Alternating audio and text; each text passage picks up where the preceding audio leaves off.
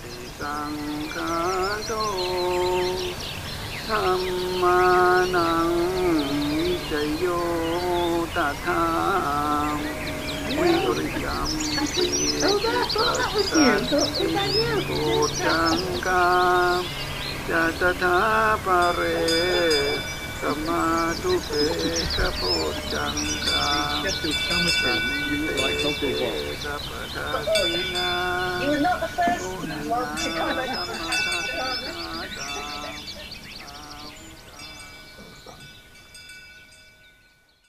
Okay, welcome. So, as Charles said, this is the last of the Bojjhanga series on Upekkhā. And the day for Upekkhā is Sunday. So let's have a look at the Buddha Rupas that are used for this Sunday. So the Buddha Rupa for Upekkhā, the Sunday Rupa is this one. Mostly you see this in connection with the days of the week Buddha Rupas. But this one I've seen a couple of occasions on its own, not in connection with the whole group of 7. So it's a little bit atypical in that sense, because some of them are very specific to the days of the week tradition. So this one is it's solid bronze. It's actually quite heavy, even though it's not terribly big. And it's in this interesting posture with the hands in front, held in that position with the eyes open. Standing Buddha Rupa with the eyes open in this particular posture. And the story behind this is it connects back to the second week after the Buddha's enlightenment, when, after sitting under the Bodhi tree for 7 days, he stood, moved some distance away, and turned and gazed at the Bodhi tree, the place where he attained enlightenment, for another 7 days. And he said that this was done with unwavering gaze, eyes open, never blinking. So the Rupa tries to convey this by the eyes open. This particular one, the eyes are made up of mother of pearl and a dark stone, which I suspect is probably onyx. It could be on some of the older ones, it was tektite, but I think this is probably not that old. This was in my wife's family for 100 years, so I don't know the exact age before that. And it used to be gilded. There's traces of gilding in the folds of the robe. This is a more modern one, a temple in Ayutthaya. And I don't think this is making a statement of being the Sunday Buddha Rupa or the Buddha Rupa for Bojjhanga, because it's placed in a very important position in the temple. So I for whatever reason, I don't know the history, its history, it's taking a kind of key position in this temple, and it's given respect to its own right, I think, quite apart from the day of the week tradition. So before these talks, I hadn't actually given very much thought to this day of the week Buddha Rupa tradition. But as we've been going through them, I'm just struck by the way the story behind the Rupa, plus the nature of the posture, the mudra, the form of the Rupa, both together say something which we may not have realized about Bojjhanga in particular. There's a very interesting tradition which seems to have been mostly lost. So in this case, if you look at the form of the Rupa, what strikes me is first of all, the overall posture. It's standing, it's erect, it's quite strong, the position, but it looks strong but relaxed. And the hands in this particular pose are interesting. They're not trying to do anything. They're not making a point of, like some of the other standing groupers do. And the whole impression is that this is a posture, an image of composure. That's the word that comes to my mind. And checking it in the an online dictionary definition, composure means calm, tranquil, free from disturbance or agitation, which seems very appropriate to Upekkhā.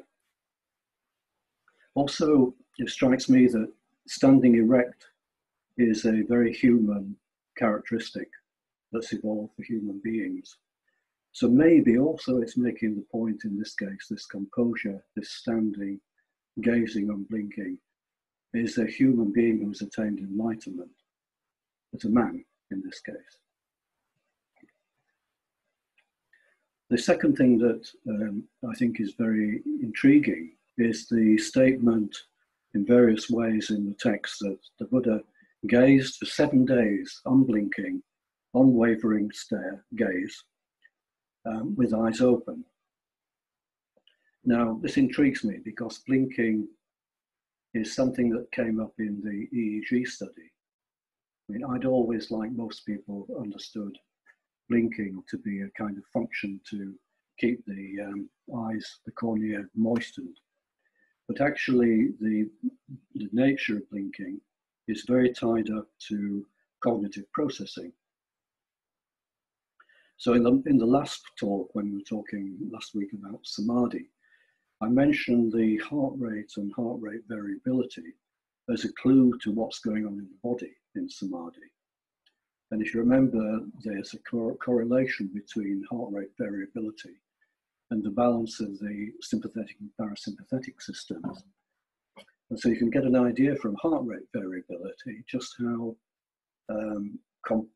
peaceful and integrated and undisturbed the body becomes in samadhi.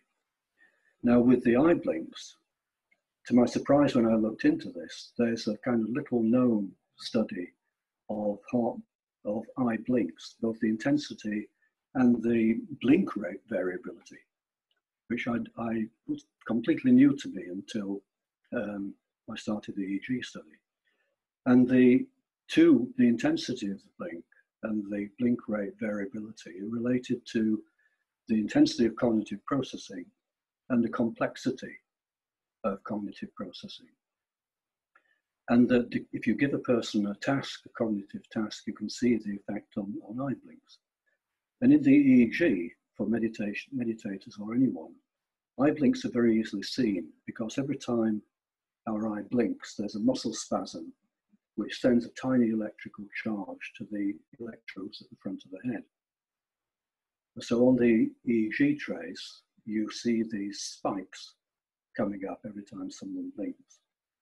And interestingly, even with the eyes closed, the process still goes on in a slightly damped way because the eyelid is closed, and you can still see blinks.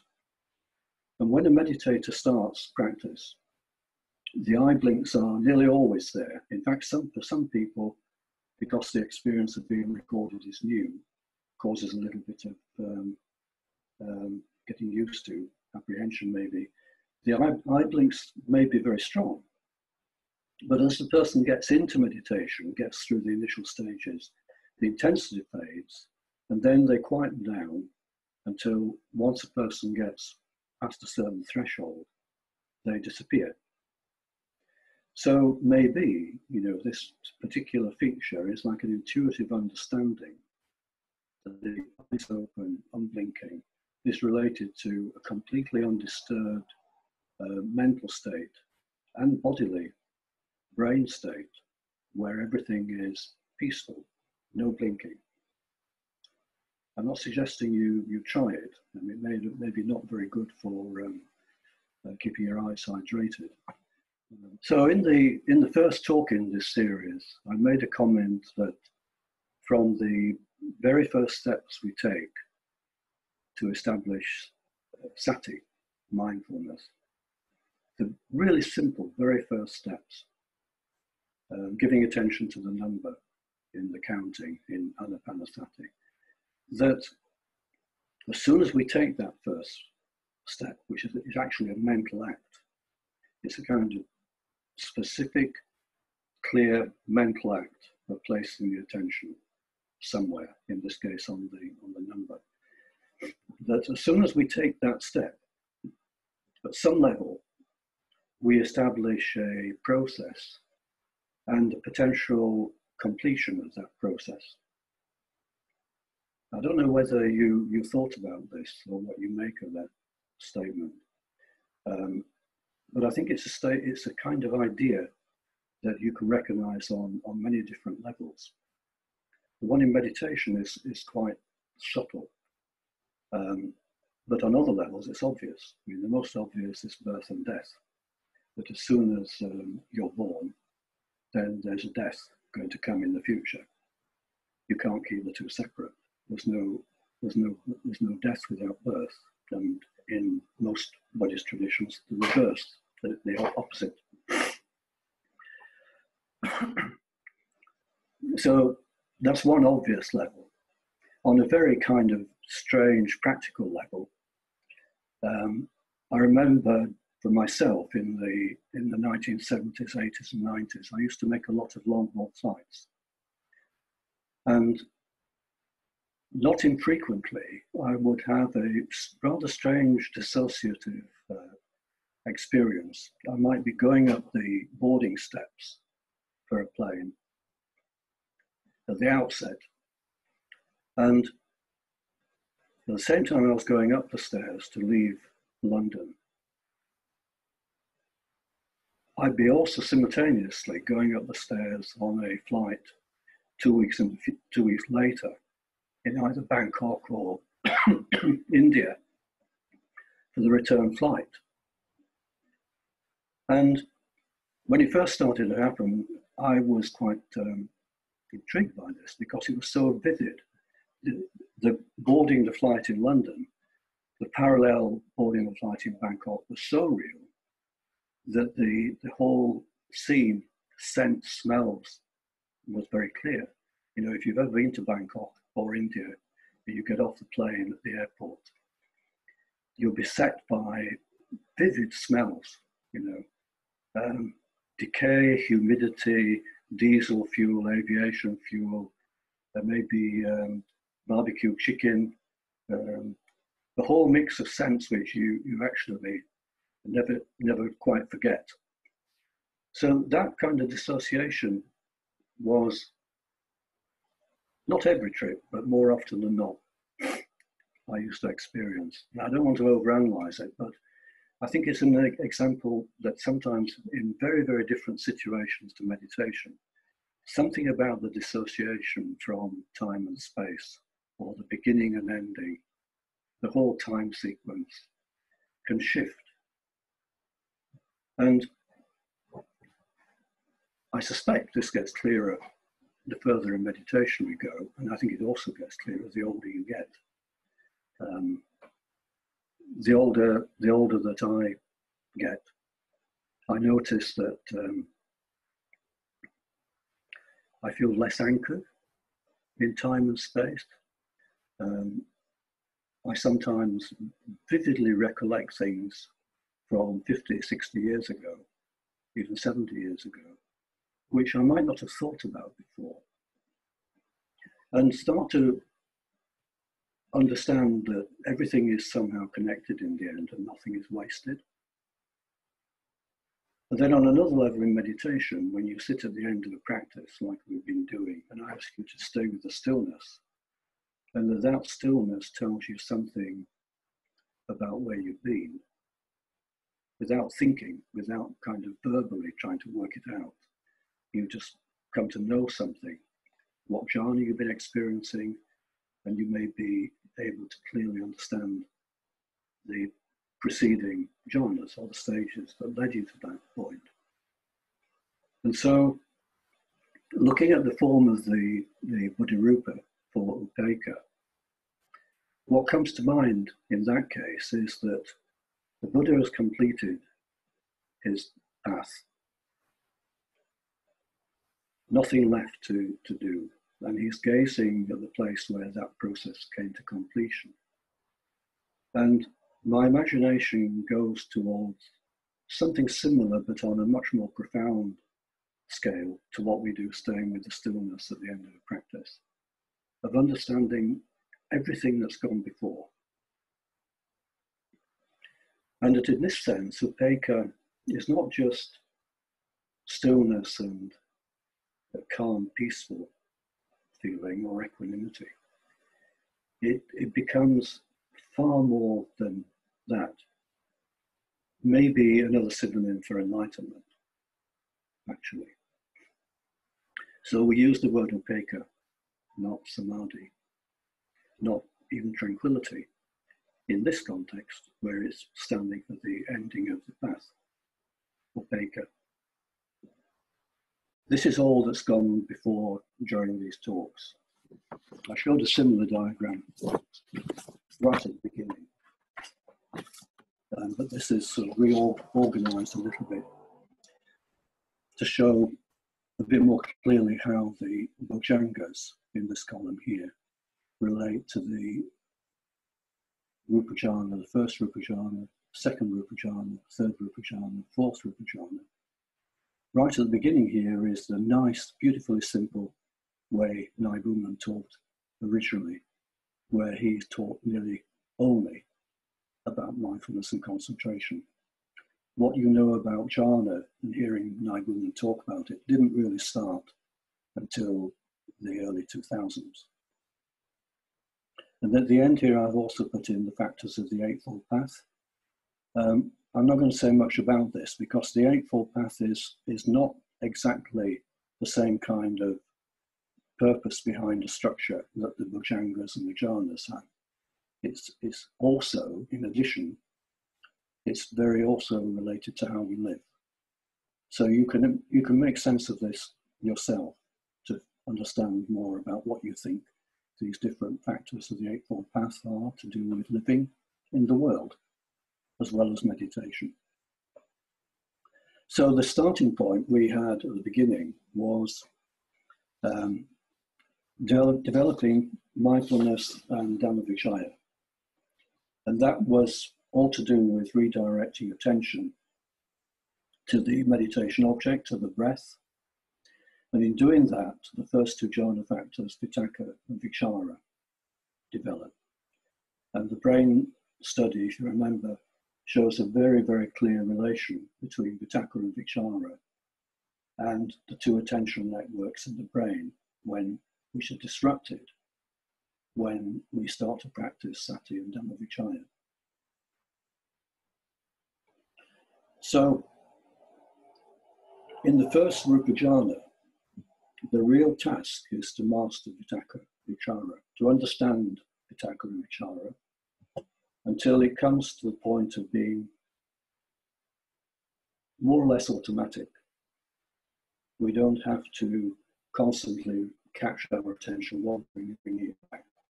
It becomes a felt state, which is just almost automatic, like riding a bike. So the first Rupajhana, Vitakka and Vichara, in a way, define the first Rupajhana. And when they're completed, when the first Rupajhana becomes more or less complete, then they also signal that we have, at least temporarily, disengaged from thinking, discrimination, naming, those qualities of sensory consciousness.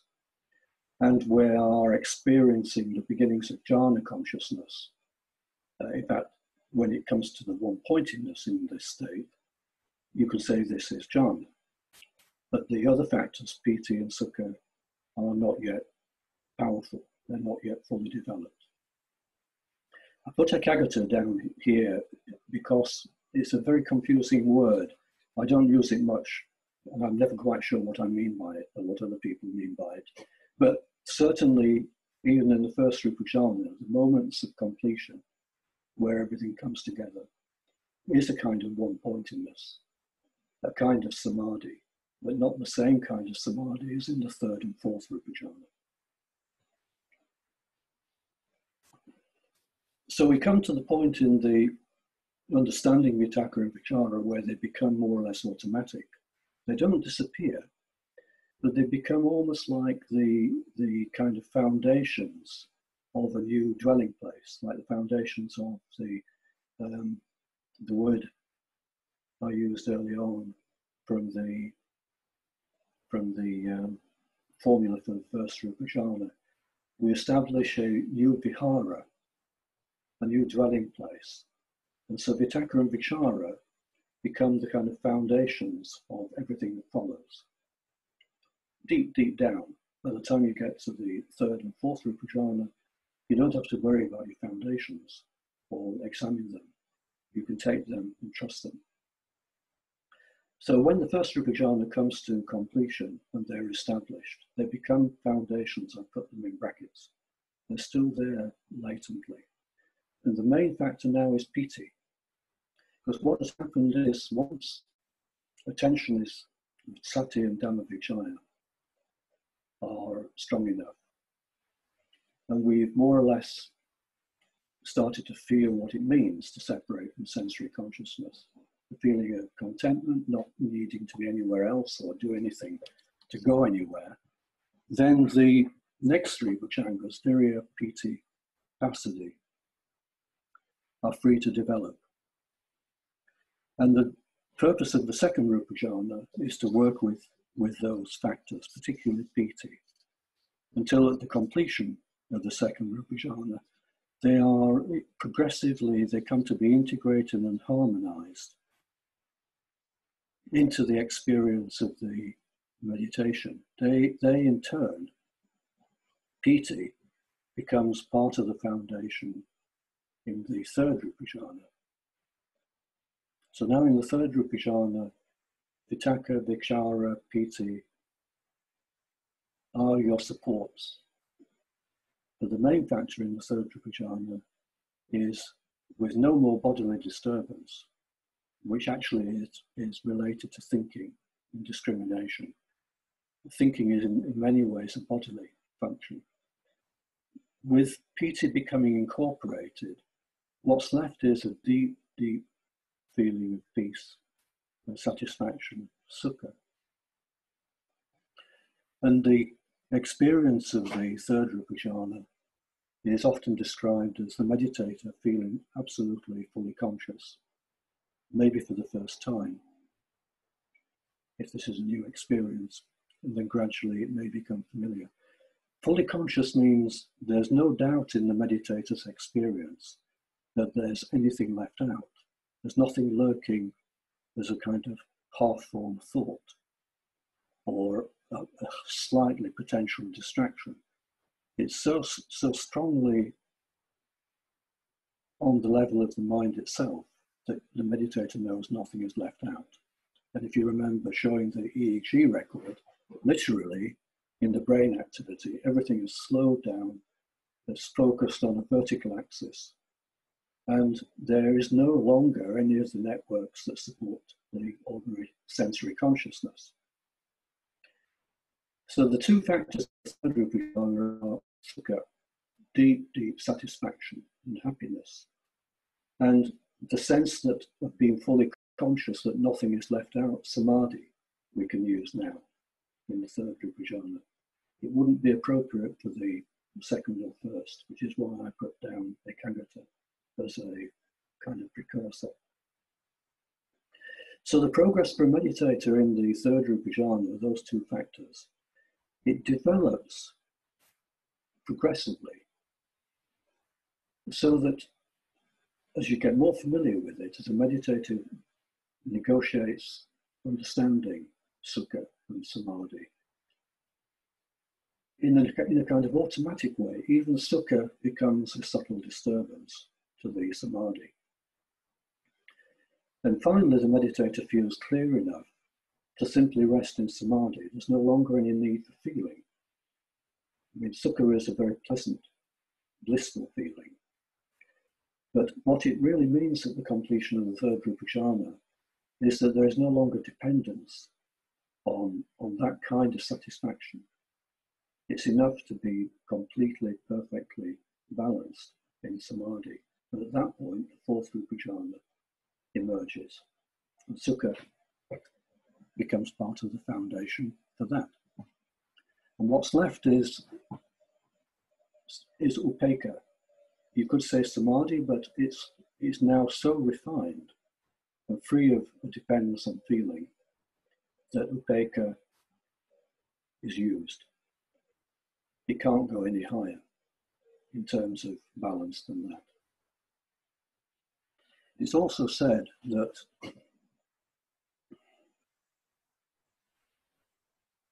each of the jhanas has its own perfection, which is what I'm trying to convey by describing the process of becoming familiar and understanding the jhana factors, Vitakka Vichara first, Piti, Sukha and Samadhi, and Upekkhā. And it's said in the oral tradition, I have not seen anything written down on this, that the perfection of each of the jhanas corresponds to a temporary experience of the four paths. The four paths that constitute realization. Sotapanna, stream entry, Sakadagamin, once returner, Anagamin, non-return, and Arahat, everything completed. That's along the lines of everything that's gone before in these series of talks. And it's also along the lines of everything that's gone before in meditation for anyone. You know, when you sit down for each practice, there's a history of everything that's gone before. And this kind of where we've been talking about it on the Bojjhangas and the structures of the Bojjhangas, the structures that underpin the jhanas, is one way of kind of formulating a direction, a starting point. And then you have the challenge when you actually sit to put all that to one side so that it's not a hindrance. And in the kind of way people adapt themselves or turn to meditation, there are two very, very broad character types. Some people find it really, really helpful to think of structures like this. Before they practice, it gives a starting point. Whereas another group of meditators find it a real hindrance. So the first group get great satisfaction, rather like hearing a Dhamma talk, Upekkha, from reading, from studying these structures, and it allows them to get into and trust their meditation.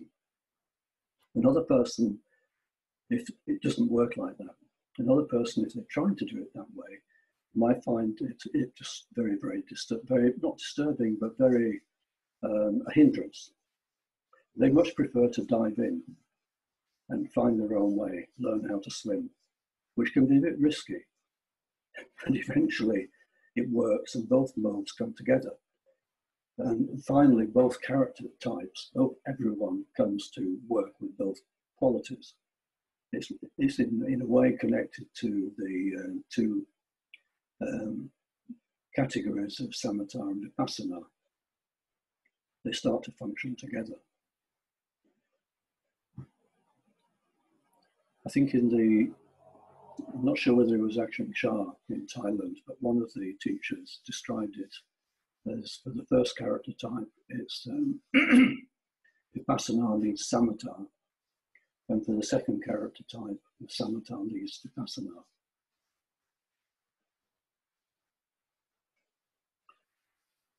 So there's a kind of balance with this very detailed way of looking at things. I was thinking of if we hadn't have been in lockdown, this weekend will be the first weekend of a Yoga Vichara retreat, which some of you would have been on, and I would have been on. So that kind of prompts me to show you a completely different approach to structure, to try and just balance things out a little bit at the end of these talks. So in the Yoga Vichara tradition, they, rather than conventional language, a kind of twilight language emerged based on syllables, often in the Cambodian script or the Mon script in Thailand, and diagrams like this one, yantra, which are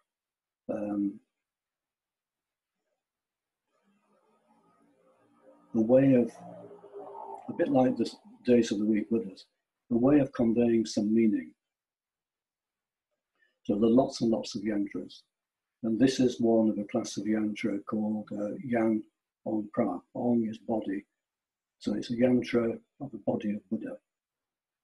If you want to know more about the Yoga Vichara, that's the website where you can find more information.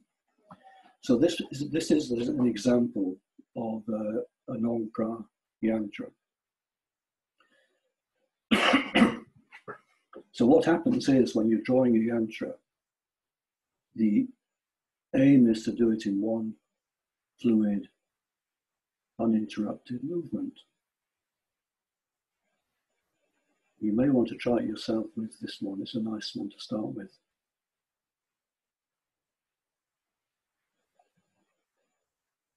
And it's deceptively tricky, you will find.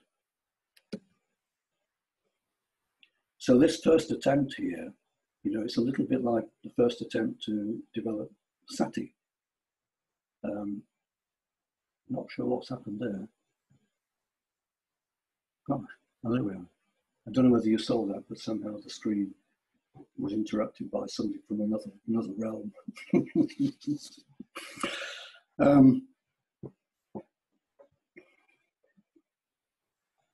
Yeah, the process of drawing it mirrors the process of developing meditation. There has to be mindfulness, there has to be some degree of Dhamma Vichaya, but also as you're doing it with these Ong Prayam, you are also dealing with the body. And if you practice this, you might find yourself not exactly holding your breath, but to keep the mindfulness steady, probably doing the whole thing on an out breath. And then in the tradition, these are often linked to certain syllables. And for this kind of yantra, the syllables are nearly always these three: ma, a, u. Ma stands for the foundation. That's the Cambodian character for ma. It's related to the mother as the ultimate foundation from where we come from. And you know, some of you know who've been a monk, that when you ordain as a monk, often your mother will be the person who offers you a bowl, the monk's bowl, almost like a symbolic womb, but a different womb to your mother's womb that you came from. And becoming a monk is a new life, with to some extent a different language. But in the Yoga Vichara, it's never forgotten, and the importance of the mother as a foundation is paramount. So that usually goes down here. The second is a. A is very short sound at the back of the throat. It's the shortest vowel. And the way a is used in this kind of tradition is that it's so short, it cuts. It brings a change of lineage. In Pali, if you put a in front of a word, the word disappears. So a rupa disappears. It becomes formless. Or anatta, atta, self, disappears into non-self, anatta. And in the structure here, it symbolizes that moment where the meditator undergoes a kind of transition point in their meditation, which we talked about as completion of separating from sensory consciousness into jhana consciousness. And the third syllable, u, is In Pali words, it also has a meaning when it comes at the beginning of the word. It indicates something higher or moving upwards, like in the parameters, the perfections. Upekkha is a higher parameter, a higher perfection, not just a perfection, but something higher, Upekkha. In a monk's ordination, Upasampada is the second higher ordination. When a monk becomes 21, he takes a higher ordination. He's been a novice before. So indicates something higher. So in this Yogavichara tradition, there's a foundation you establish. Everything that's gone before when you come to sit, that week, that year, the number of years in your life, everything that's gone before, you sit in this petition, in this, with it there implicitly.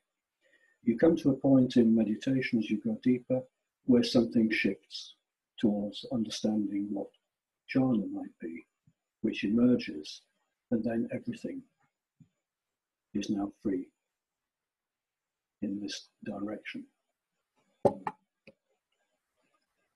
So when you draw these yantras, you're never going to get it right. I don't know anyone who can draw a beautiful yantra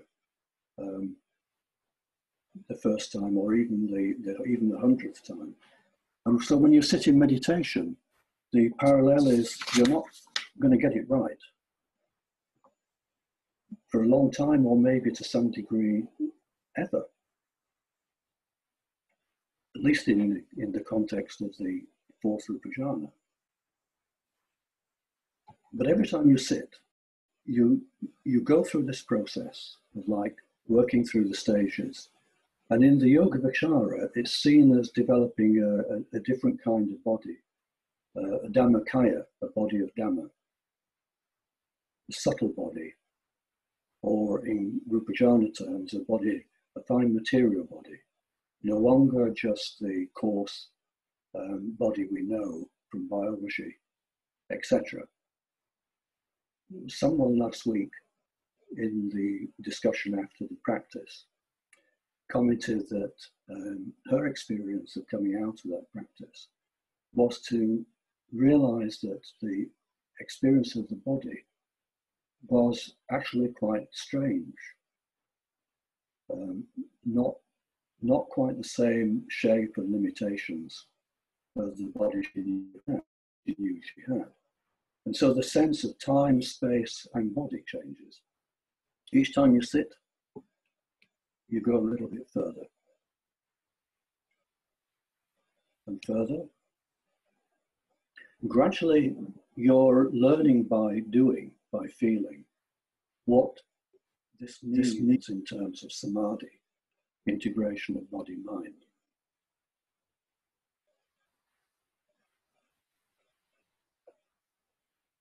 Until finally, you get a sense of what lies behind this. And then that becomes integrated into the kind of formless stillness.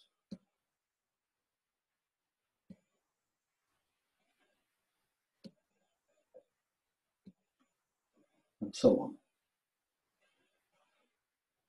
And in the stillness, when you come out of meditation, everything is implicit of where you've come from. Even in the most profound stillness, everything is somehow there, where what you've experienced, where you've come from.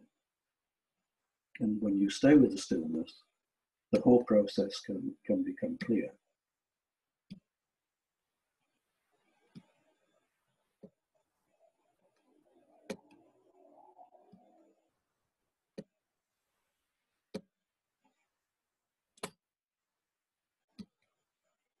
Right back to the first steps.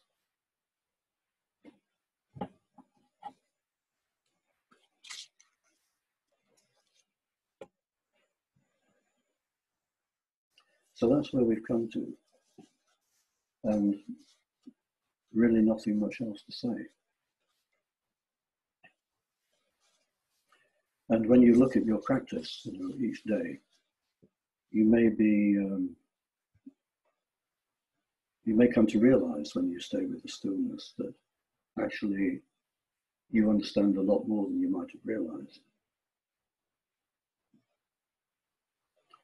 So we'll practice for, as we do usually, for about 20 minutes.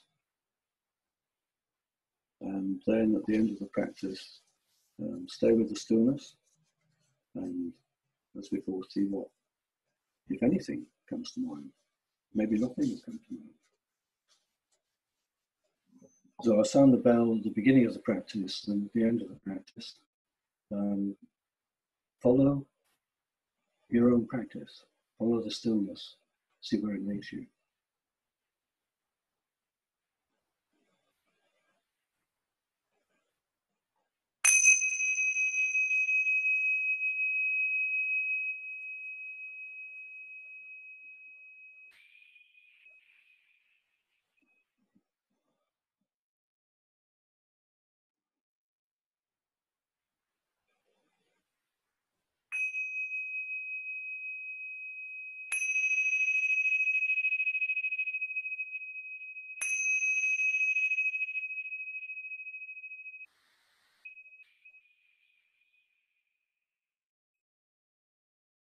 In that, in this, the verses in the suttas about the monk sitting cross-legged, bottom of a tree, base of a tree, and secluded from the world,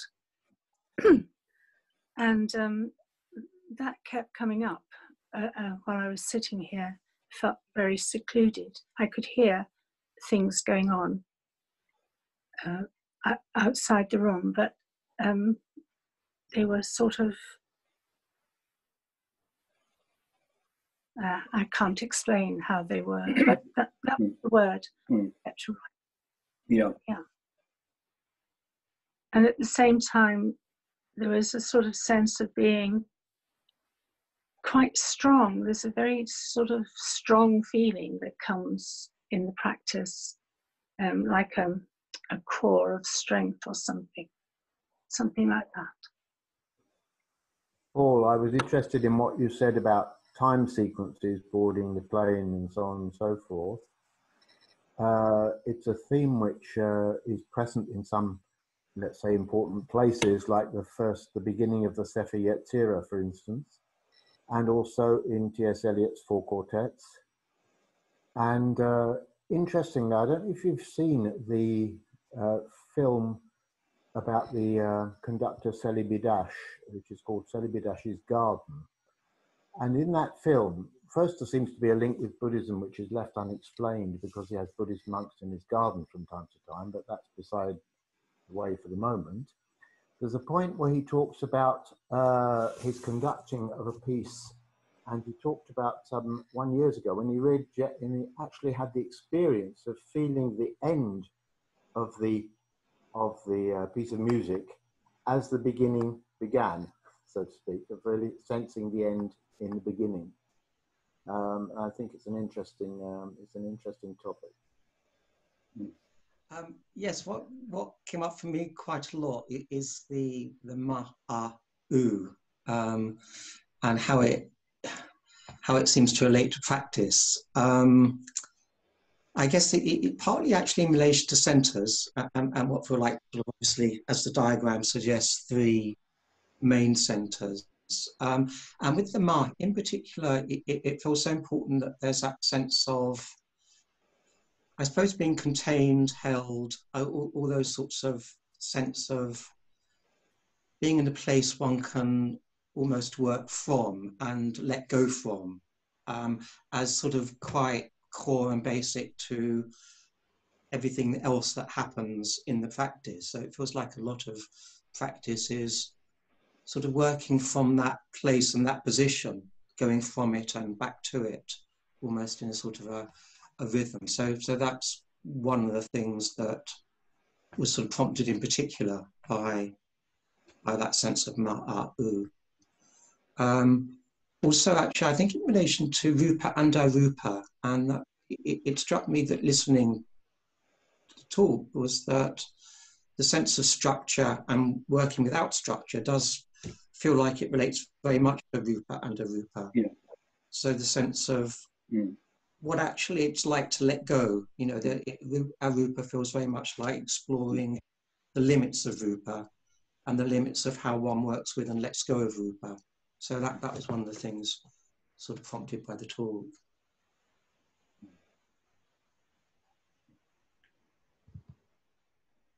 From the talk and picking up the other points people were making, I realized that for quite some time with my group, I made a particular point of having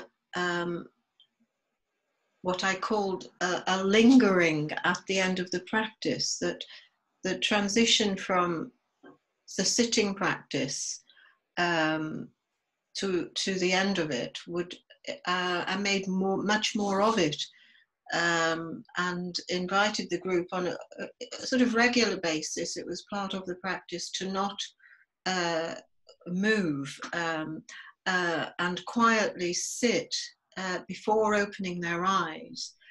And then when they did open their eyes, to allow them to rest on anything within the room that seemed to call their attention, and then stay with that for a while and just appreciate what it was they were looking at or noticing with their senses, and then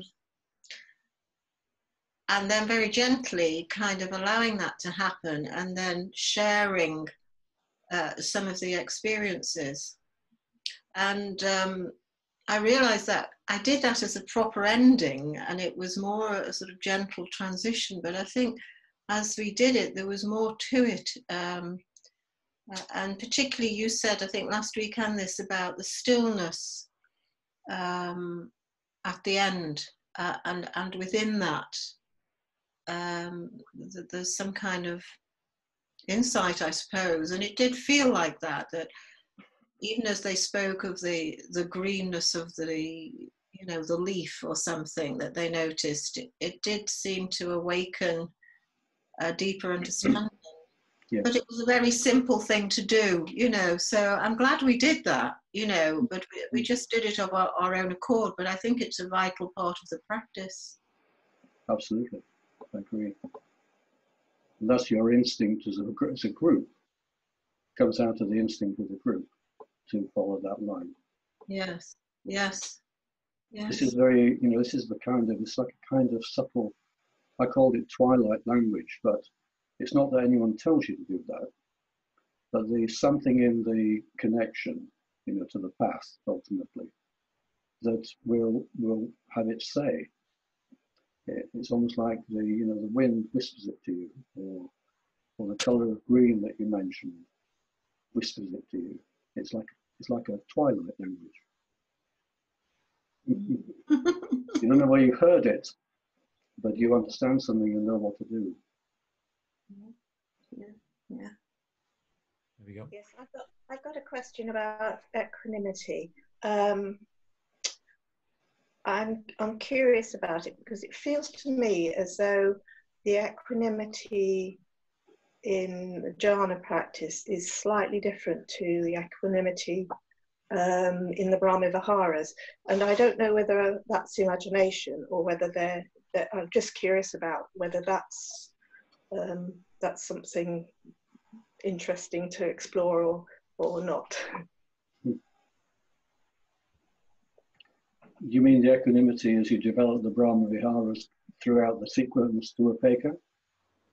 Yes. You come to a different experience of Upekkhā than you would in jhana? Yes.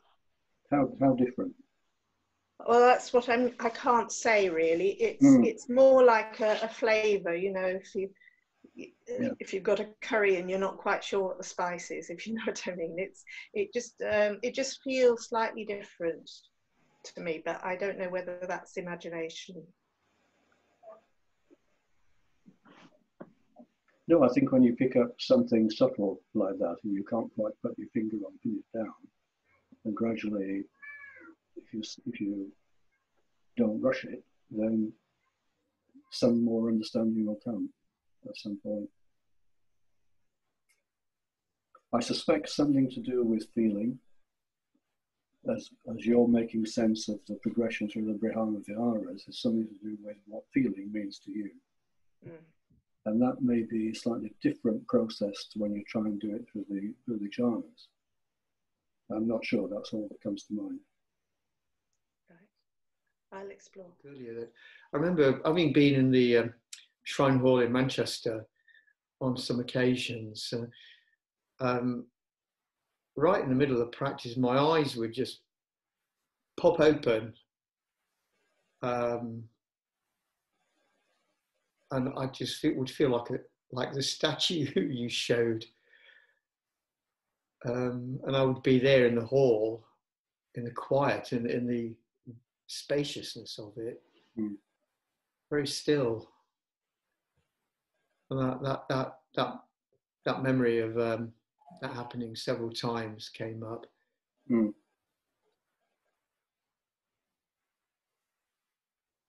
And it's an interesting example of how interesting, important things we never forget.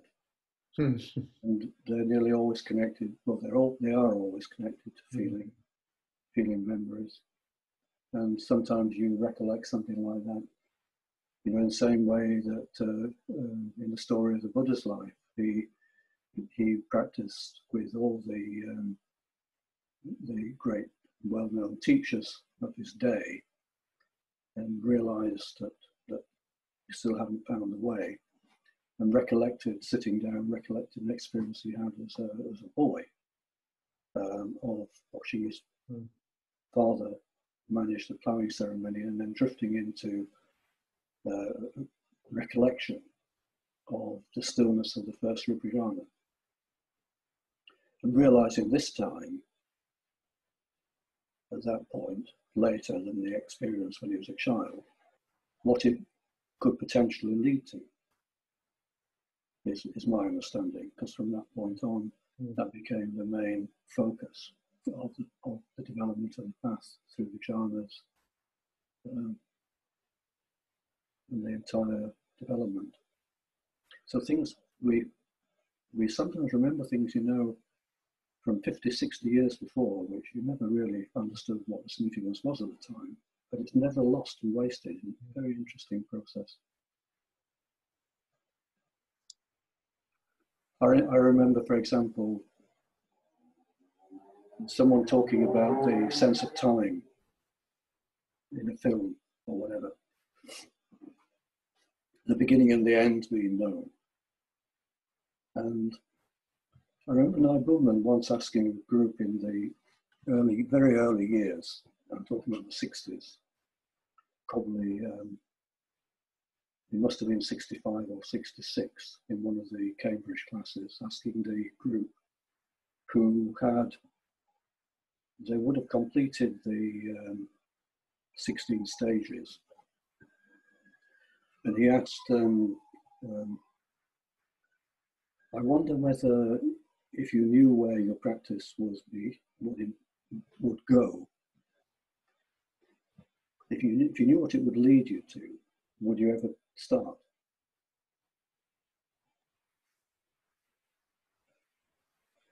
And then after a little while, he added something more, because clearly people were puzzled. Something like, if you may come to a point where you know that to go further beyond this point, there'll be no going back. And you've no certainty of what going forward means until you go forward. But you do know that if you go forward past this point, you can't go back. Would you start? And that memory popped to my mind when someone was talking earlier today. Very important seeds that when you're teaching, if you're taking a group yourself, sometimes you never know the impact of something you might say in a fairly ad hoc way might mean a lot to someone in the group. Quite a beautiful process, actually. What came to mind, like Paul had said about, Paul Becker said about, I found that yantra really, really helpful. And linking it in when you said about the jhanas with the 4 paths. And in the practice, what came to mind really strongly was almost like a sense of choice. And what you just said then about Naibuman's comment, would you carry on? It's almost like you're at this threshold, a threshold of knowing whether you're going to stay caught up in stuff. And I really thought about the 3rd path of the non-returner, and it being linked to 3rd jhana. And there was just something about that having to be almost convinced, or just that residue or something that holds you back. And also what came to mind was that fact of how often we play to an audience, even in the practice, you know, how we think it's going, or what we'd report, or what, you know, like that sense of feeding something in us. And when you go beyond that point, that's no longer relevant. Mm.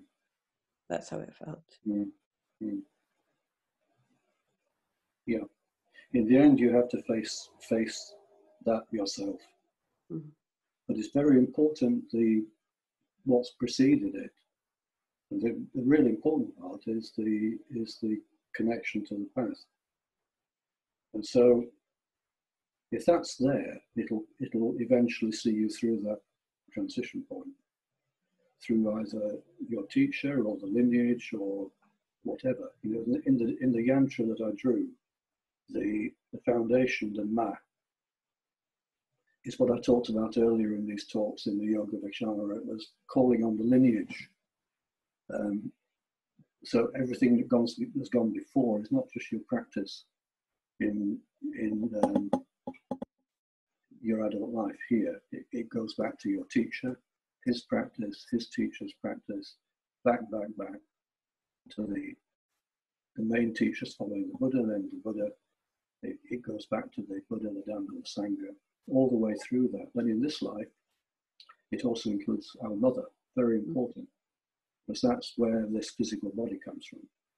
So the map is everything that's gone before, and because it's authentically connected in that way, at some level, at some point, you will know that you can trust that connection.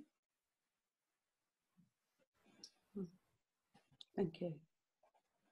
I found the drawing of the yantra sort of over and over again quite strangely compelling,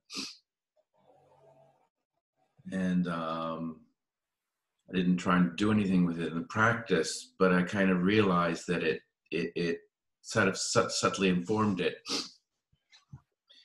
It was like having a loose structure of the practice at the back of my mind, but not fixing to it, just sort of knowing which length I was in and allowing myself to move as it felt right, and not worrying about anything being too perfect. And I didn't realize that what I was doing, but it kind of became clear, and stillness would kind of come into a kind of, not focus, stillness would sort of become apparent, and that kind of nimitta would become apparent, and then the breath would change, and the whole body would just adjust to that breath and be nourished by it, and then it would just kind of go, and then it would just return. And it was quite an interesting way to practice. I found it quite helpful. It kind of was a thread from last week, similar, not just allowing everything to come into the mix, but having that structure in the background, and not fixing of the practice, but not fixing to it, and just sort of like trusting something. Quite useful. Yeah, if you consider it useful at this point, could you explain a little about what you understand a body witness is in terms of meditation practice? Well, it's a kind of evocative phrase, isn't it? It comes up in some of the like the Visuddhimagga or the Vimuttimagga.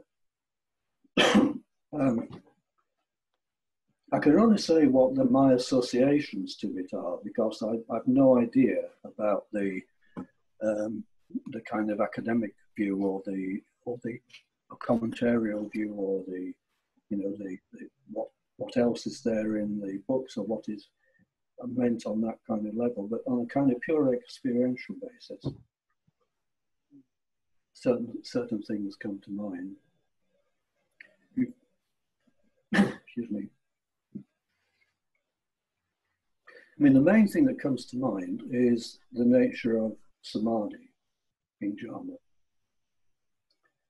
and the kind of quality of consciousness, of jhana consciousness, that it's something that you can't predict, you would understand until you experience it. And then you experience the experience of being just fully present. Whereas in normal, everyday consciousness, there's a subject and an object, and we're always conscious of something. And yet in jhana consciousness, at first sight, it appears to be that we're not conscious of a specific thing. But then you let it kind of mature, get a little bit more familiar with it. What is the nature of consciousness in jhana? Because there has to be conscious of something. And there are two possibilities that occur to me, and I'm not sure whether these occur to me purely from my own practice or whether they're influenced by things I've read. Little bits of both. I think bits of both, as usual. This is the usual case. So the two things are this: that the first is that the time scaling in jhana is so slow that the experience is very, very different to sensory consciousness. The time scale is like 100 times slower, at least.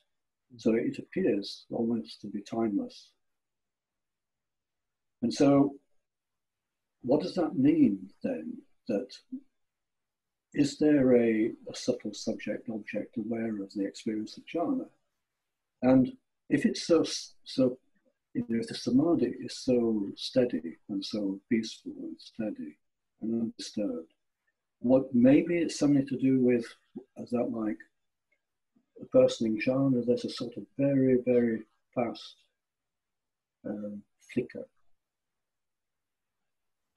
and very, very gentle or very tiny flicker that allows us to be aware of the consciousness itself, in which case one moment of consciousness becomes the object of the next.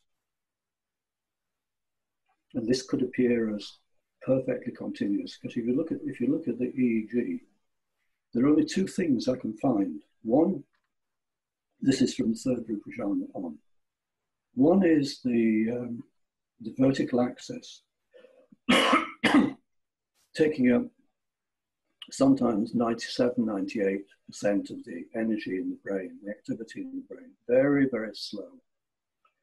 No more thinking frequencies of sensory consciousness. But there is a very, very weak background, what's called gamma activity, which is very fast. Very, very fast. Things like 50 to 100 or more cycles per second. And no one really understands gamma, whether it's a kind of very subtle flicker where it's like a moment of awareness of where we are, but so brief it doesn't interfere with the stillness. That's one possibility. You haven't got to answering your point yet, Chris. But the other is that the sensation of being embodied is also very characteristic. That it's not that we're aware of a part of the body, but it's just that we are embodied. And so it's not up in the head and the body has disappeared. But in fact, the separation it doesn't mean the same. It's like someone earlier on was talking about the new sense of containment and safety, like a new dwelling in jhana, which is the word viharati, in the formula for the first rupa jhana. The new vihara, like the same word used for a monastic dwelling, for a monk or a nun. The new vihara. And part of it appears that it's a kind of complete samadhi of body and mind and brain, the whole lot, nothing is left out. And that made me think of the word body witnessed. As to whether there's some reciprocal relationship between the two systems, the bodily system and the mind or brain system, that we're aware of the consciousness or the experience somehow through the body. Now, I know this sounds quite concrete to bring this back to a kind of neurological factor.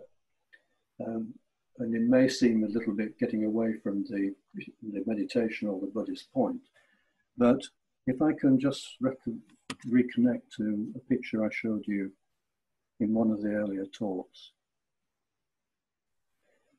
This is a picture I showed, I'm not quite sure which talk it was, but it's a combination of what goes on in the brain when this vertical axis is developed. Very highly connected area, all the other networks have quietened down. But this area is connected right through the core of the brain, into the brainstem, into the vagus system, the nervous system of the body, the whole tree-like structure of the nerves in the body that manage the heart, the lungs, the digestion, everything. Now, mostly in the last 20 years in neuroscience, it's been thought that the seat of consciousness must lie somewhere in the cortex, which is like the thin, convoluted layer of the brain. But what we find in jhana is that all those activities fade, and you're left with this extremely simple activity at the top going into the body. Now, it's turned out in very recent research that the area at the top of the brainstem is almost like a key gateway between the body systems and the cortical systems. You've got neurons in the brain, and you've got different kind of entities in the nervous system, but it all has to interconnect. And the research comes up trying to understand what happens when you drop into deep sleep. How is it that the normal kind of awareness and consciousness disappears of the body? Where in meditation it doesn't. But there may be something about this gateway here where the embodied bit, it's almost like the body is aware of what's going on at some level. And I wonder whether the phrase body witness is almost like a subjective experience of that when we're developing from the second rupa jhana on, we feel this developing sense to be embodied. So that doesn't really answer your question in the way you were thinking, Chris, but it's all that comes to my mind. Paul, is there an objective reality, therefore? You seem to be still bringing the neurological stuff in, and we're having our subjective experience, and so is there an objective reality? I think they're all part of the same thing. Just different lists of information we have that make up the bigger picture. We live within a body, we have a brain, then we have this strange thing we call a mind. We don't fully understand exactly what that really means objectively, but the fact is we live within this whole complex system. So in that sense, I don't think you can kind of ignore. There may be some very useful information from the kind of objective scientific reality, which is, I find quite helpful. And what about a shared objective reality? Between a group, within a group? Oh yeah, absolutely. What are you thinking of? Well, maybe when you have shared experiences in a meditation practice, for example, or knowings that seem to come at the same time, and thinking back to that time aspect you were talking about before, and that sense of all time being here at one point.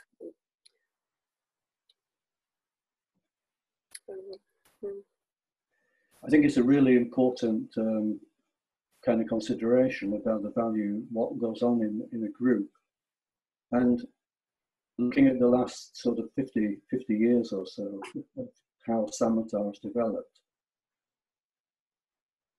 Personally, I think quite a lot of people, I certainly noticed more and more, you know, as the years pass, how important and powerful the group experience is. So that it's really, really clear now that when you sit in a group of experienced meditators and less experienced meditators, a kind of mixed group, that the group as a whole has a life which can take you further than you could as an individual. And I'm including the most experienced people in that group too. You know, things come up out of the group which are sometimes really profound that you would maybe not have connected to in your individual practice or for a long time. I suppose you could link it back, if you want to think of it in kind of concrete terms, like the yantra or what I've been talking about, that everything when we sit to practice that's gone before for us is there in the background to our practice. But then you have a group of people, all with different what's gone before us in the room. Very different, you know, not just in terms of, you know, detailed meditation experience, but emotional connections, family connections, all kinds of influences that their background to their practice. And I'm sure this is felt at some level, it's somewhere in the mix. And maybe this is what it becomes a collective kind of lineage for that group, which can emerge into quite interesting insights. I mean, if you think about our discussions after sitting during this series of talks, as we've gone along, people got more free to understand the process. Sometimes things have come from one or two people, but it's very clear they resonate with everyone else in the group. Sometimes very deeply, and then that leads to another comment. And then something comes out of the whole thing, not from one individual, not from me, but from the whole group. And that again, it's quite a beautiful process. And I think when you can trust it and see it happening, it takes the edge off the I've got to do something, or I'm the one who's got to perform or be successful at meditation. It kind of brings things much more into a kind of, it normalizes things.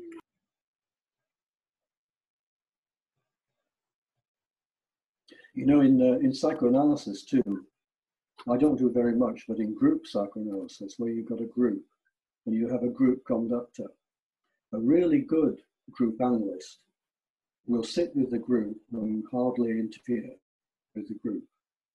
And he may know very well what's going on to some degree in the group. Like he may very well recognize that someone is being scapegoated or someone is trying to kind of dominate the group, or that someone else is hiding and not saying anything. But then, rather than interpreting that or explaining that or trying to explain that to the group, sits with it and contains it. Somehow something is felt in the group And sooner or later, the group as a whole will cotton on. And then he moves forward again. It's the same thing in that sense. There's some similarities.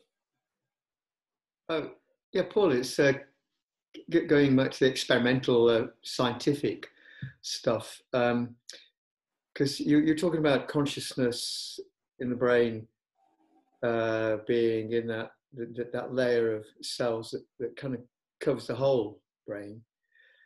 And then with some stuff I've been looking at recently, I've been reminded of the left brain, right brain division, and how the two halves, one is language, the domain of language, and the other one is the domain of rational thinking, logical thought.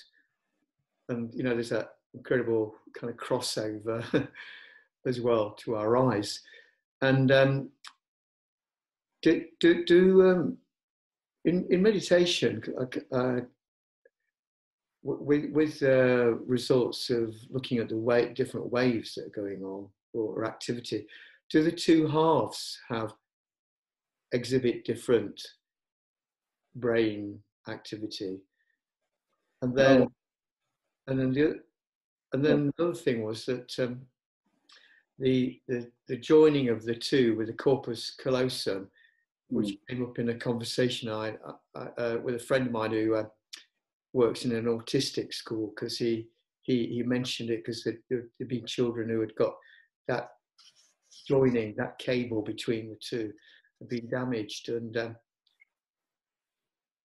it's just come to mind again with the nature of some of the discussion today and what you've said. Well, there's a lot I could say about the view of the consciousness in the brain.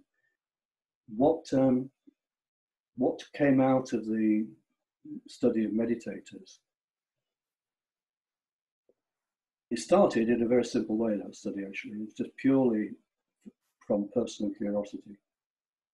But what came out was very interesting in connection with all the previous research on consciousness in the brain. Most of it had been done by, you have a group of subjects, and mostly you give them a task. It could be a visual task, it could be a memory task, it could be a feeling-based task. And you monitor the activity in the brain, and you try to see which bits light up or which bits quieten down with these different tasks. And they give lots and lots of information. And across a large number of people, you start to realize the front of the head is often connected with a lot of cognitive tasks, certain areas connected with short-term memory, certain areas with long-term memory, but it's incredibly complicated.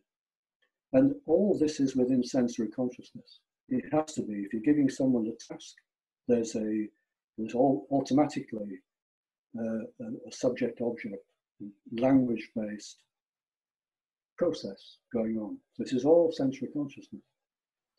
And so there are massive connections in the brain depending on these different functions. Left and right, you've got a very kind of crude distinction between thinking and feeling. You've got, as you say, the link to the corpus callosum where that gets damaged.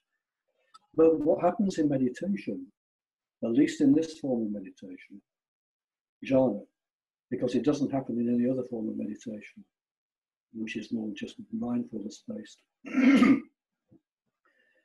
In this form of meditation, when someone redirects attention away from sensory consciousness, the brain gets very disrupted and everything becomes disturbed. All the attention networks become disrupted, and gradually all the activity that you're talking about that comes up in normal mainstream neuroscience research into consciousness in the last 30 years, all those networks quieten down, become inactive. And the jhana consciousness is completely different. There is a tendency to begin with that the central line becomes the side activity, most of it fades away, the central line becomes remains strong, then the vertex source becomes strong, but that's all that's left. It's totally different to the conventional consciousness research. So consciousness, like the presence you experience in jhana, is not at all the subject-object consciousness of all those studies. They used to believe that it was located somewhere in the cortex. It's not. It can't be, because all those areas are no longer active in jhana meditation, which is why when that paper was published, or before it was published, it took a year to convince reviewers, in the end, very, very experienced reviewers, that this was real. And it still hasn't really been digested in terms of what it's going to mean for understanding consciousness. So there's more to emerge. Hello there. It's just your story about the group of the therapist with the group has sort of been tapping away at something that I've been getting a sense of more and more over the last few years. That is, I think it's probably to do with mindfulness of the body, but where the felt sense overlaps with consciousness, because, and it's sort of curious, because what came to mind was actually the fine material sphere, that actually, as and the exercises you sometimes suggested in the past that we do as well, is, and I find it with, you know, the little bit of, in the past we had some Thai dancing lessons, and I've always found it with Thai dancing movements that they're like little mudra, that the detail of the fingers can actually pick something out that the mind can't. And I've also had this, I remember hearing somebody say, well, oh, it takes ages for the knowledge, the body to catch up with the mind. And in reality, I've always found, I thought, actually, I think for it, it takes ages for the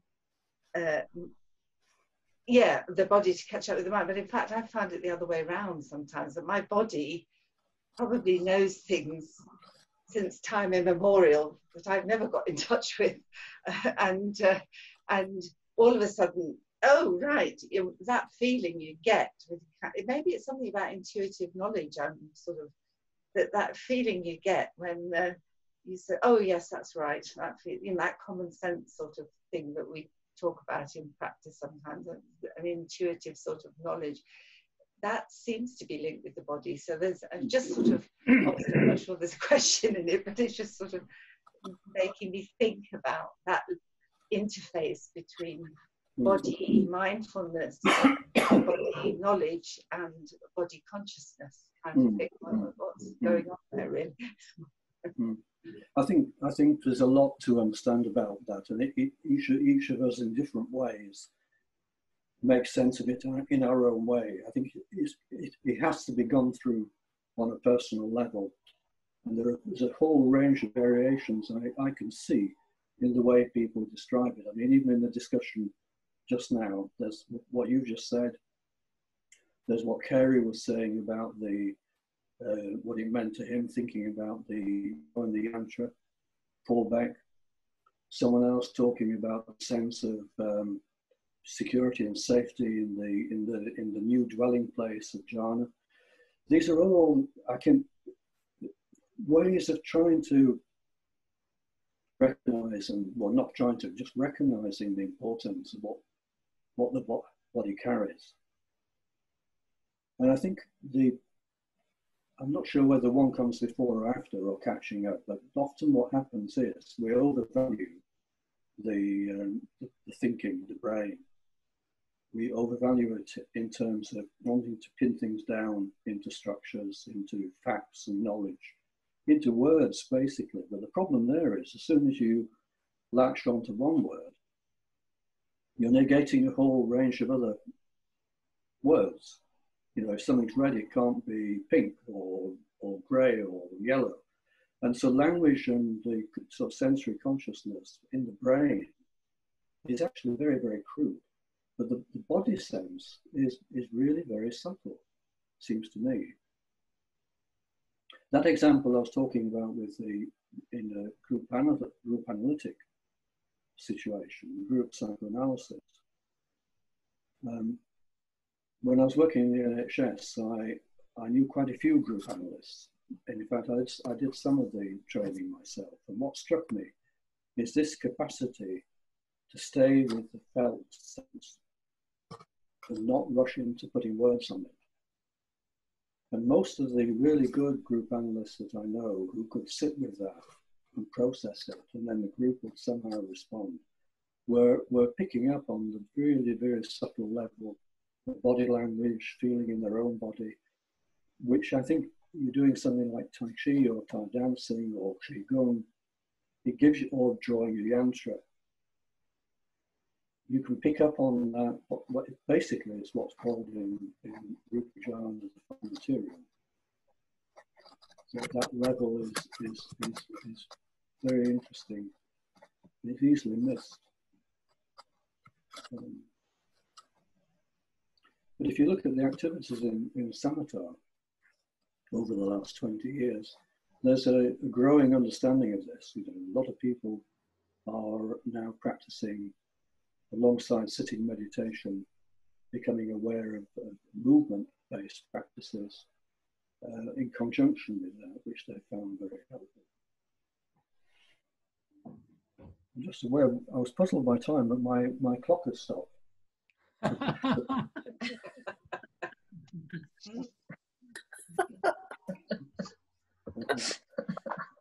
Maybe I'm misreading it. No, anyway. Any more comments? Yeah. I've been asking about the group analytical situation. Is that the transference and the counter-transference that occurs in the group dynamics that causes this? Say that again? Transference and the counter-transference in a group analytical psychotherapy. Yeah. That's the dynamics that will... Yeah. It's just a different language, really, to what we talk about in meditation, but it's picking up on the unconscious connection, the non-verbal, more subtle connection, which includes bodily activity too. If you're in a room with someone in psychoanalysis, then it's a big part of the information or the communication, which is quite different to which we call it transference and counter-transference. But it's basically the felt, unconscious, felt connection between two people, not the verbal connection. You feel it, and then you understand something more. I know it is quite interesting to see even the conductor in a group, in the transference, he could pick up the vibrations from the members. Yeah. And once it affects sometimes he identifies himself with the group members and reacts. Yeah. Quite interesting. Yeah, it's very complex, intermix. He identifies himself with the group member. Hmm.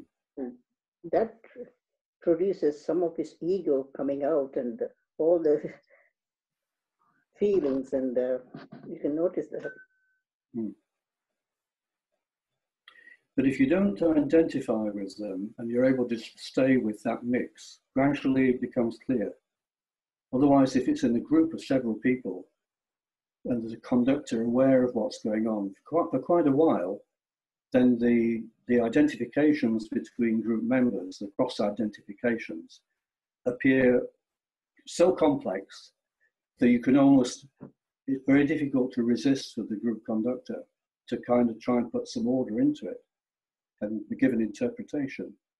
Otherwise, your fear is it may go out of control. What's really interesting when you notice, when you see someone who's really very experienced, who doesn't get drawn into that, and basically a lot of this to do with not being afraid, actually, not being drawn in to agree or defend. Or the strange thing that seems to emerge is that the group picks up on the stillness of the conductor, not being drawn in, And just like in a meditation group, then something is freer to come out. It's not so controlled by the kind of habitual cognitive processes. That's my understanding of it. I think there are probably different experiences that people have seeing this. But I guess the underlying similarity that's interesting, whether you're working in that field or psychoanalysis or psychiatry or other mental health situations, then meditation, is that there's a great similarity to realizing that the normal conventional view based on words and thinking and language is actually very, very limited. And that's when it becomes really interesting to see where this leads us, where the process goes. And a great leveler in you thinking about these different processes is, because earlier on in these talks, people have mentioned the value of developing the Brahma Viharas alongside meditation. And I think in both situations, certainly in psychoanalysis and working with groups and in group analytic work, the kind of realization that no matter what the disturbance is with individual members in a group, or in meditation terms, no matter what the different experiences of meditation are between beginners and experienced meditators, there's a common denominator that we all basically are not all that different in terms of suffering. Basically, you know, we all have that experience of impermanence and suffering, birth and death. And that, I think, is a very important thread that allows us to hold our balance through this in a group.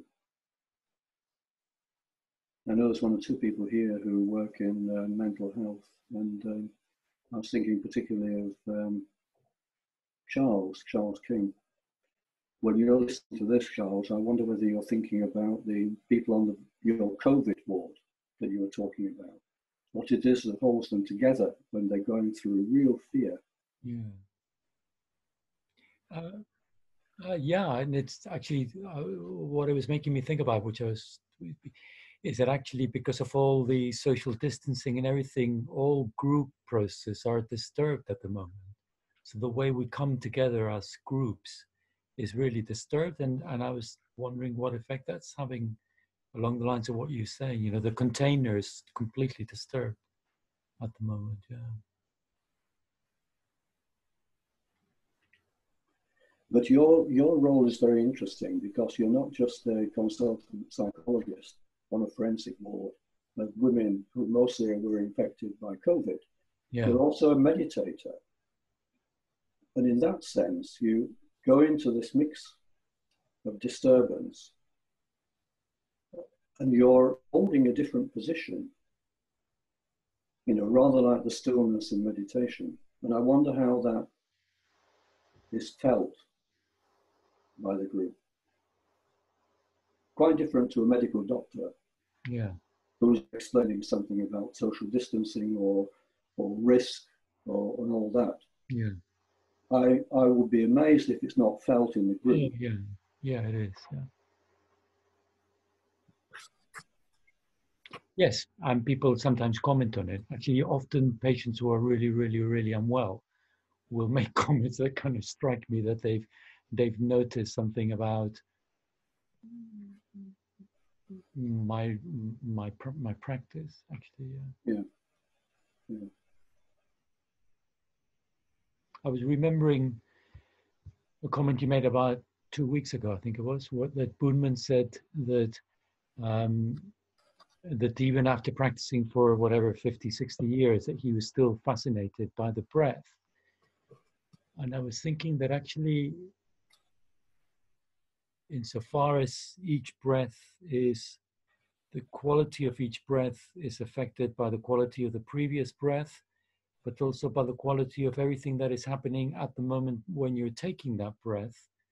then actually the link between our breaths in all our, in my working environment, in my home environment, also historically, all the way back to the beginning, in a way, in our breath, everything comes together. It's in each breath, everything comes together. My work, my family, my relationships, my history, everything is in some subtle way there in every breath. So it's not surprising that the breath is fascinating. Yes. Well, I found the talk very interesting, and I just had this question that it's a bit of a doubt about when the brain, you say when the brain, around the brain, it quietens down. Does it mean that the brain waves go to like a theta level or a, below alpha? And then what is the difference? Is that like a light hypnotic trance? That's my question. When the sensory consciousness goes, or when there's a one-pointed concentration, I just want to know, like, what's the difference between that and being in a trance state?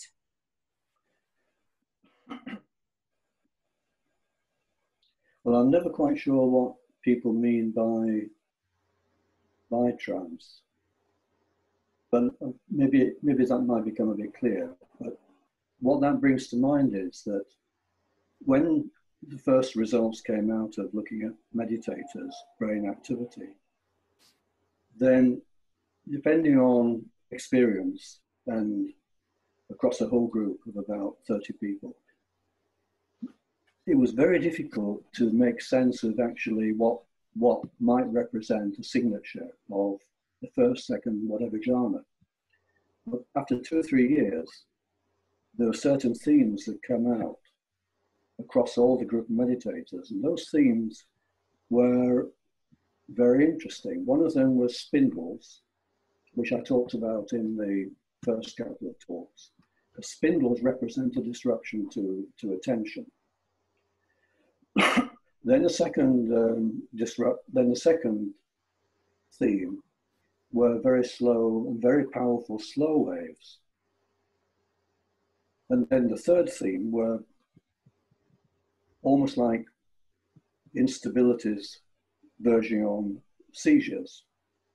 So all three of those are normally only seen in states of unconsciousness or partial consciousness, not full consciousness. Like the spindles, normally you see spindles on the edge of anesthesia or just before going into deep sleep. Someone is drowsy, their attention is very weak. They're not really clearly focused or aware of what's going on. The very powerful slow waves are normally only seen in actually deep sleep, where NREM, there's no activity, no rapid eye movement, and no dreaming, or in anesthesia or coma, where people are, totally unresponsive and unconscious. And the kind of sort of semi-seizure related things relate somewhat superficially, look similar to epilepsy, which is also an unconscious response. So here we've got a situation that on first sight, meditators appear to be going into the edges of unconsciousness. But what they're experiencing subjectively is being more vividly conscious, not kind of dissociated, like you might feel in a mild trance, but very clear, very, very clear sense of presence, but quite different to being aware of this or that. So it's certainly very different to unconsciousness. So a lot of the paper that was published was to look at the similarities, and then look at the differences, which are very, very revealing as to what was going on in the brain. So this is quite new. I mean, it does not happen in any other pathological state. It doesn't happen in any other normal state. It happens in pathological states or states of unconsciousness. But this is happening in meditators where they're fully aware. So that's quite something to get your head around, really. Trance is a kind of very confused word, really. Often it relates to the edge of consciousness. You know, if you look at someone in a mild hypnotic trance, there's a lot of theta activity. And that's similar to being on the edge of drowsiness. All that goes in jhana meditation. Everything goes. I mean, the alpha rhythm, which is about 12 cycles a second, goes. What you're talking about, maybe the drowsy state, theta, is 5, 6, 7 cycles a second. The cognitive processing, beta, anything from 15 to 25 cycles a second. All those go, and you're left with this extremely slow, infra-slow wave, which completely dominates the activity. I don't know whether that answers your question or not.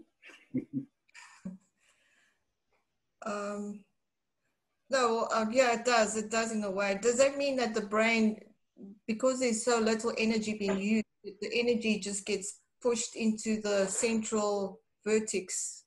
It seems to. I mean, that's the conclusion that is the most obvious conclusion. There's nothing to compare it with, really. That's the intriguing difficulty. On the whole balance of energy, probably the balance is that the overall energy may be not totally changed. As you say, it may be redirected into that vertical axis. But it's extremely difficult to measure the total energy of the whole activity, actually. I subjectively get the impression, looking at these recordings, that that's the case, that it's redirected. Okay, we're coming up to another threshold, 12:30, time for my cup of coffee. So that's the end of these talks. Very happy that so many people seemed interested. And I shall sign